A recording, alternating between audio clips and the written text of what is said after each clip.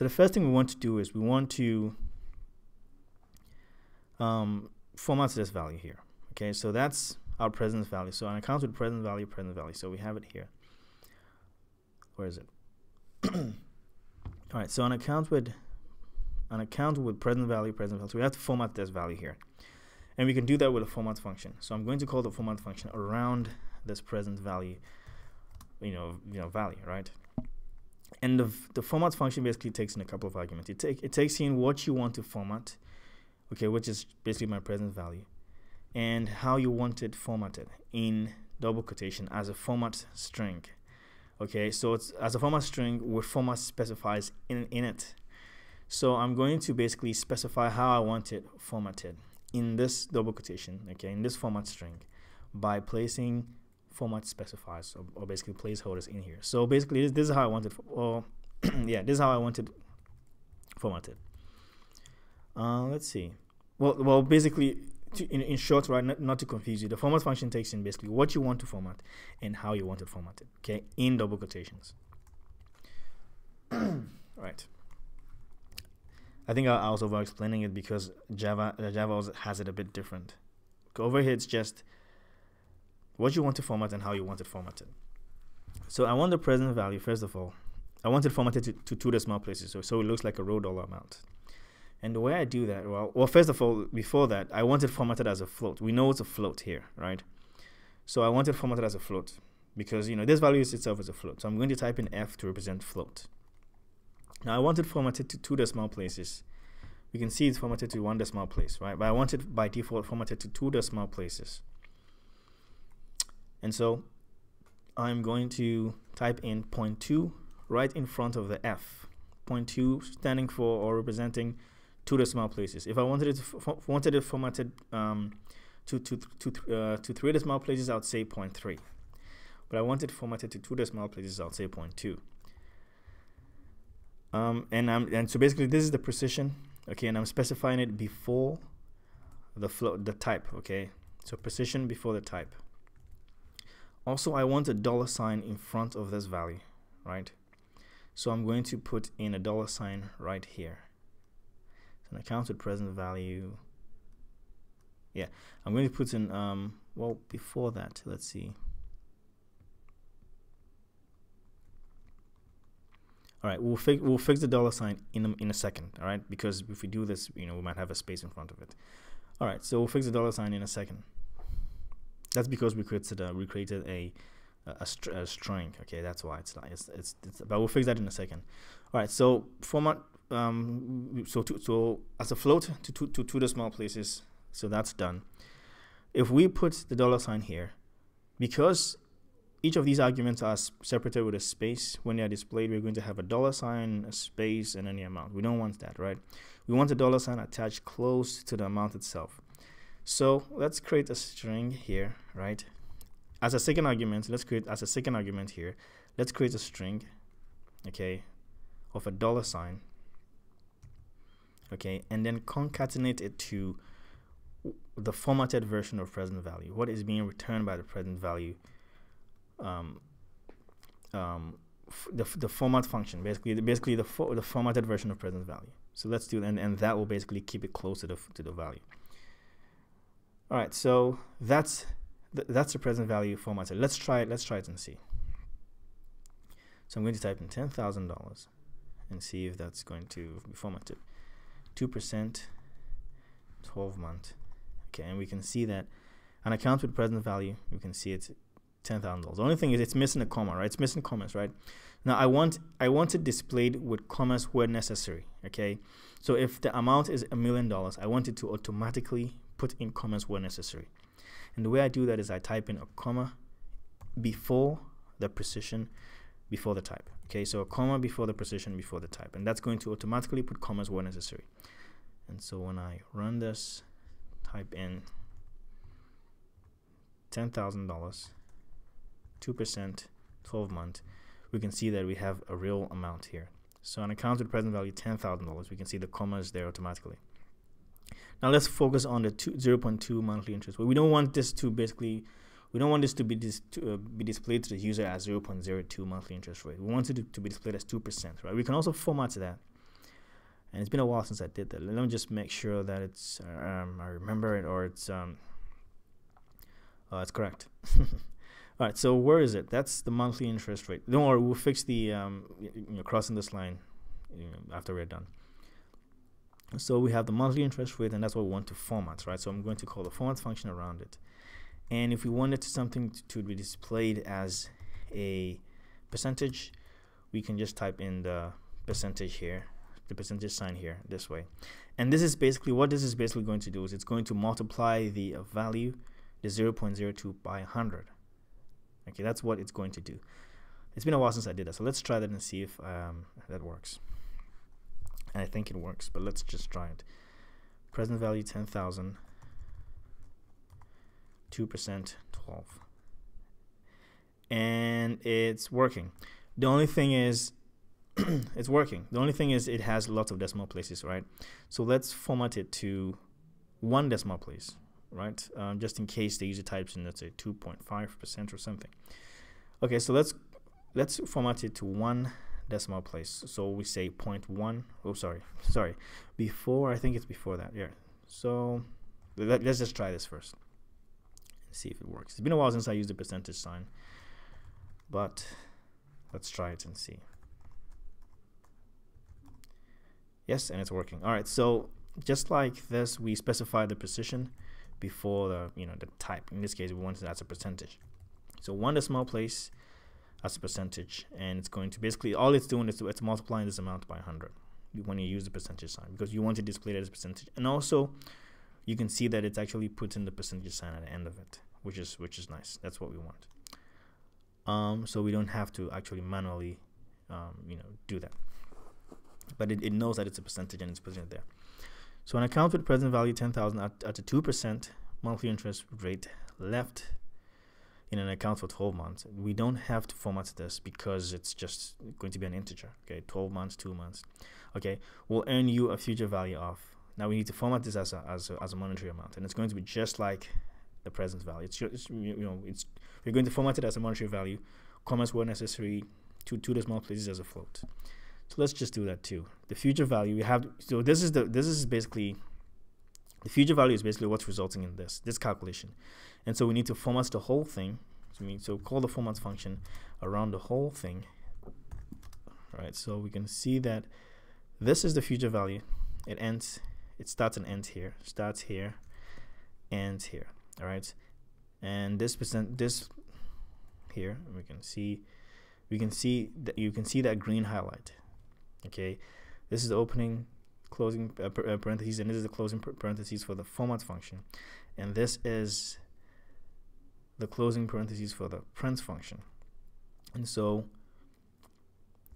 the format function takes in what you want to format, which is this, and how you want it formatted, which is specified in double quotations. I want it formatted as a float to 2 decimal places, put commas where necessary, and I also want a $sign in front of it.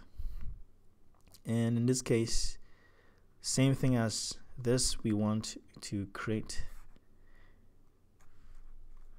a $sign, as a string, and then concatenate it to the return version of the formatted version, of future value, right? All right, so let's try this before we fix if we fix it crossing the line. Let's try it. So run this, type in $10,000 at 2% for 12 months, and we can see that $10,000 is formatted well, 2% is formatted well, and this is also formatted well. The only thing is we need to break it a little bit here. We need to break it somewhere here. Okay, so interest rate left in an account for 12 on an account in N. Let's break it where it says N over here. Left in an account here. All right, so you can do this with a new line character, okay, which is a \n. Okay, so anytime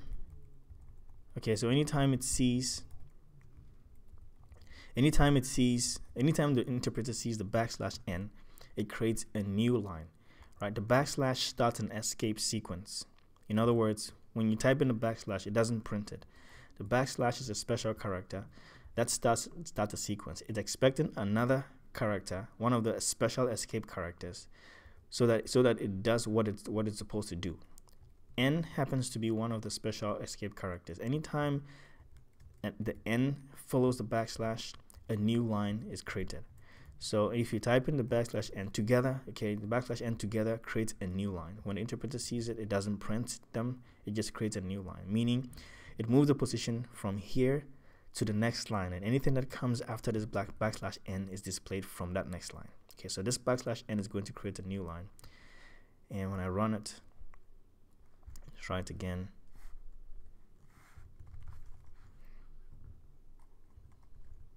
we can see that it's been broken. It's a bit jumbled up, so I want to also create a line after basically the questions, okay, or the inputs. I want to separate the input and the output. And so after we know this is the function that's asking for the details. We know that, right? And we know this is the function that's displaying the output. Before this print function displays the output, we can basically type in a backslash N here, meaning that before you start displaying an account, or before you start displaying the string here, there is a new line character. Okay, so the interpreter is going to see this. Okay, so once it's done displaying the questions for the user to type in the input, the position will be here, right here. Okay, right here. And so when the interpreter sees the backslash N, it's going to basically move to the next line. It's going to move from here to the next line here, right? And so anything that comes after the new line character is going to be displayed from this line going. In other words, by creating a new line here, we've created an empty line. Okay, so before you print an account with print, all this, move the position to the next line and start displaying anything that comes after it. So when I run this and typing, let's just type in $1 million. 1, 2, 3, 1, 2, 3. Let's leave it at a 1% interest rate, or let's say 1.5% interest rate. Let's leave it there for 24 months. Let's say 2 years, right? And it says an account. First of all we can see the line here, an empty line here. An account with a present value $1 million at a 1.5 monthly interest rate left in an account for 24 months will earn you a future value of 1.4. So basically this amount, and we can see that it's working. This is one way you can do it. All right, this is one way you can do it. Another way you can do it. Okay, so I'm going to remove this, and we are back to where we are. Okay, when I take this back, we are back because I've removed it. Another way you can do it, okay, is to anytime you call the print function itself and you type in or display something, it's going to go ahead when you run this program and you type in some values. It's going to go ahead and display whatever you told it to print. In this case, it's printing this. Okay. Now, by default, the print function always ends with a new line character, meaning after displaying whatever you told it to display, it's going to move the position from where it's at over here to the next line. Okay, and anything that comes after this print function will be displayed from that next line going. Okay, so we told it to print this, it's printed this. But by default, the way the print function works is it moves the position from where it's at over here at the end of the line, okay, to the next line, and anything that comes after it, anything that comes after that print function is displayed on the next line going. And so that's exactly what it's done. You can call the print function and then pass in nothing. In other words, you are telling the print function to print nothing on that line. So in other words, it's not going to print this, it's going to print nothing on this line. It's going to print nothing on this line here. But by default, because the print function always ends with a new line, after printing out nothing, it's going to move the position from where it's at to the next line. And anything that comes after that print function that prints nothing is going to be displayed from that next line going. So in other words, by calling the print function and passing in nothing, you are basically creating a new line, creating an empty line. And anything that comes after it will be displayed on that next line going. Okay, so when I run, this is also another way to create an empty line. So type in $65 in my account right now at a 5% interest rate. I want to leave it there for 24 months or even 28 months. let's say 60 months. Hit enter. An account with present value $65 at a 5% monthly interest rate left in an account for 60 months will earn you a future value of 1,002, right? And so we can see that it's working. Let's just fix this. Okay, remember we mentioned that I want to try to keep 80 characters in a line, right? So I'm going to break this one somewhere around here. Before you break in a line, you type in \, hit enter, and bring some of this back up here. Move this / because I haven't broken it. I'm going to break it somewhere around actually, you know what? Yeah, I'll just break it here. Type in a \, break it. Over here, I'll type in a \, break it.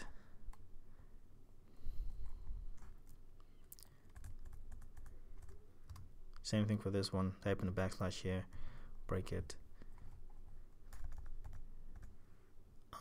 Yeah, this looks good. So before I break it, I type in a \, and I'm going to break this somewhere here too. So \, break it.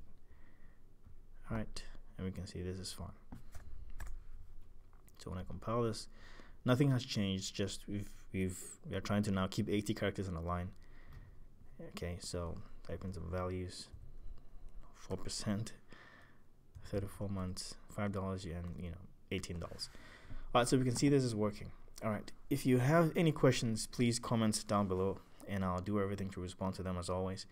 Thank you very much for watching. Take care of yourselves, and I'll see you next time with the next video. All right then, bye bye.